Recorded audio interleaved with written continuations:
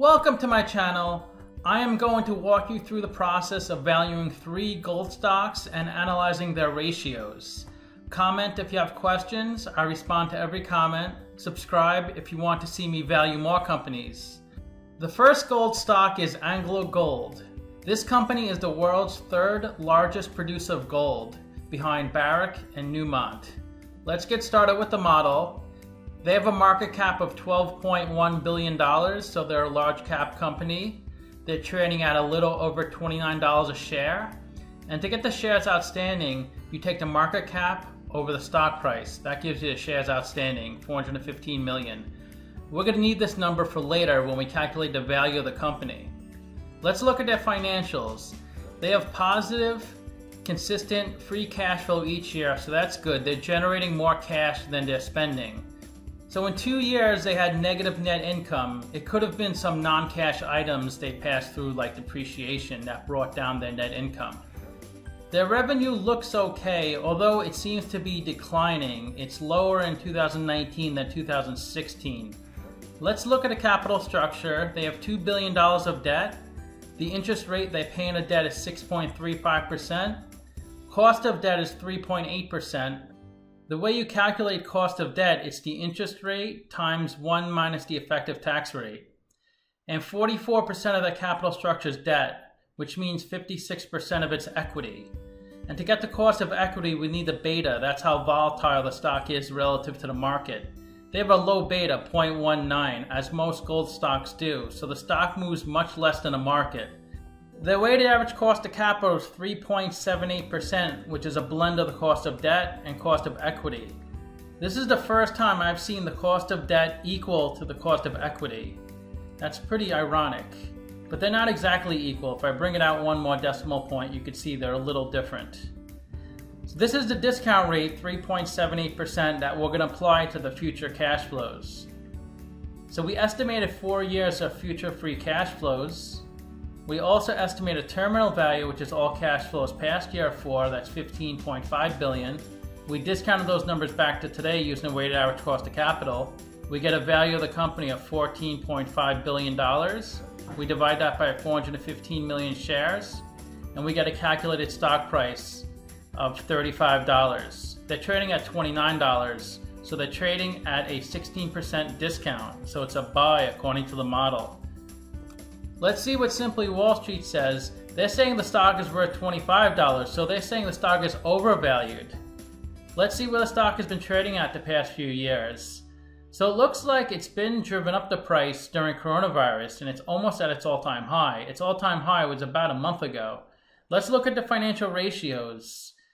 Negative PE, a weak price to sales, and a weak price to book.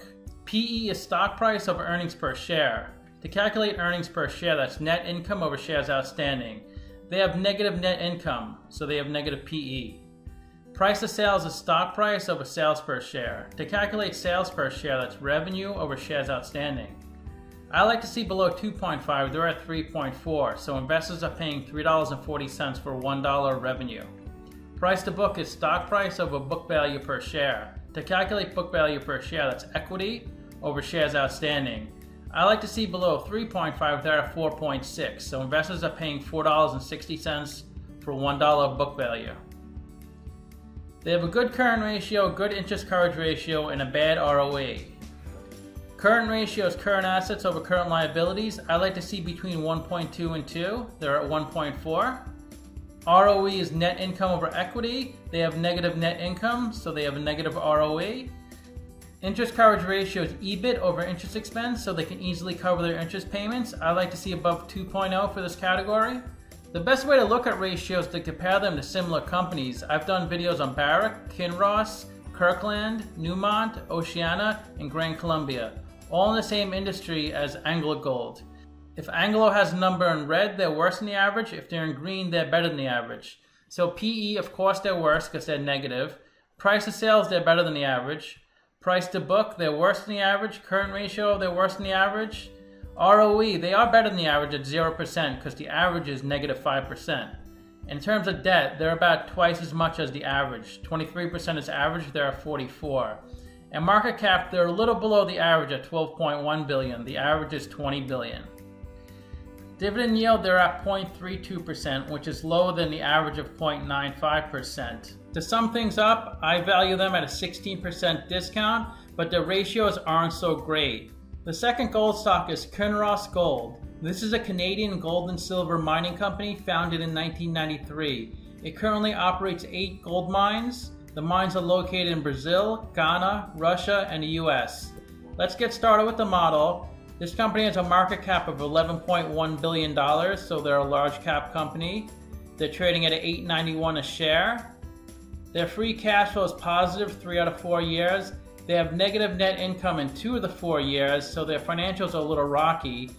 And their revenue is pretty steady at about $3.5 billion. They have $1.8 billion of debt. They pay 4.2% interest on their debt. So the cost of debt is 3.1%. They have 26% debt in their capital structure, 74% equity. To get the cost of equity, we need the beta. That's how volatile the stock is. And their beta is 1.41.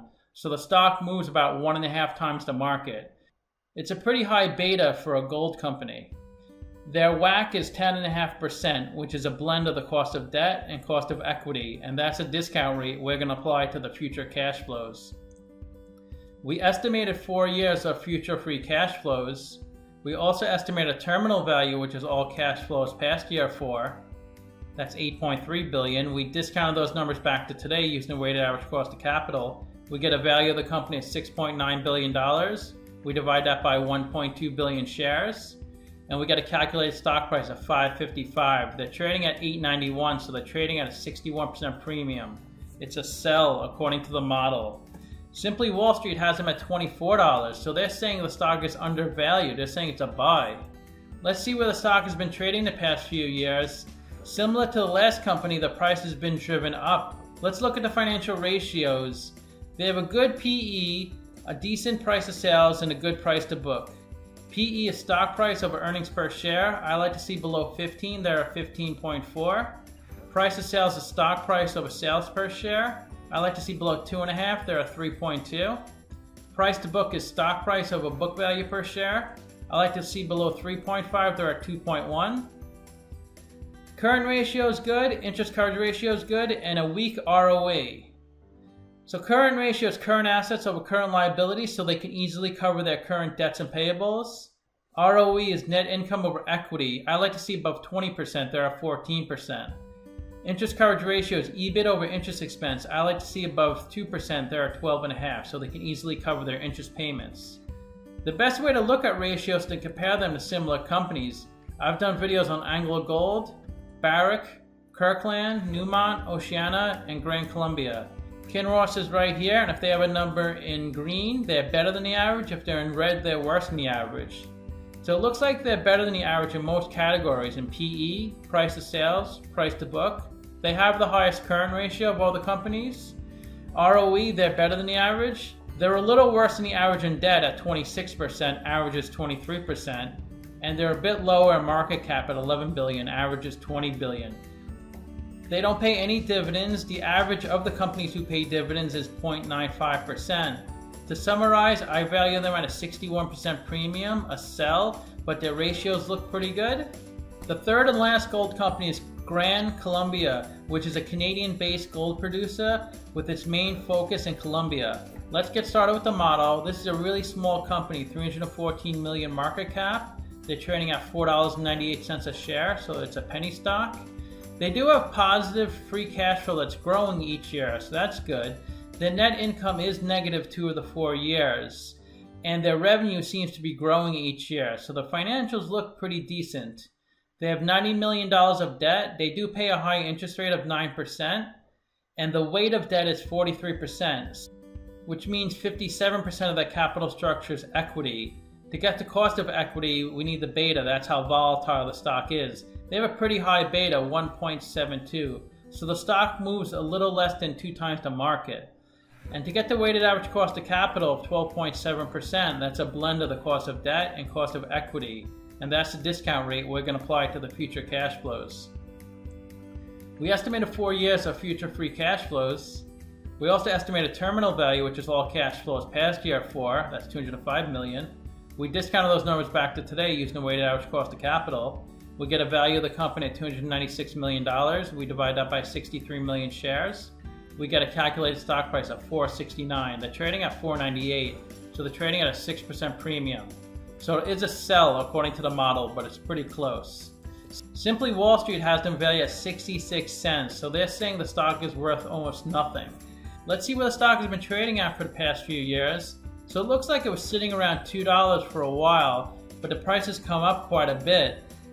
I couldn't value this company using my traditional model, so I had to use my alternative model, which I built for Tesla. That looks at the free cash flow growth over the past 3 years and extrapolates that out 30 years.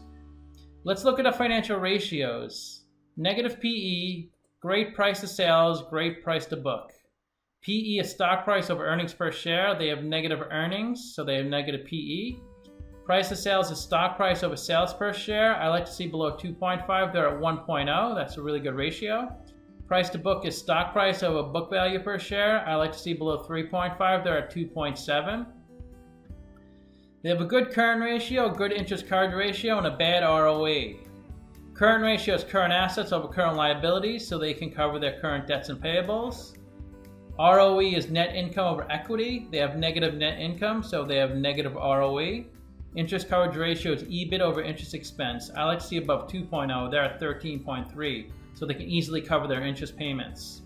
The best way to look at ratios is to compare them to similar companies. I've done videos on AngloGold, Barrick, Kinross, Kirkland, Newmont, and Oceana. And Gran Colombia is at the end. If they have a number in red, they're worse than the average. If they're in green, they're better than the average. So PE, they're worse because they're negative. They do have the best price to sales ratio of all the companies at 1.0. They're better in price to book. They're worse in every other category, current ratio, ROE. They're higher in debt, and they're by far the smallest company at 314 million market cap. They do pay a dividend similar to the average in the industry. To summarize things, I have them trading at about intrinsic value, but their ratios look pretty weak except for their price to sales and price to book. Let me know what you think of the video. Leave a comment. I answer all comments. If you want to see me value more companies, then subscribe. Thanks for watching.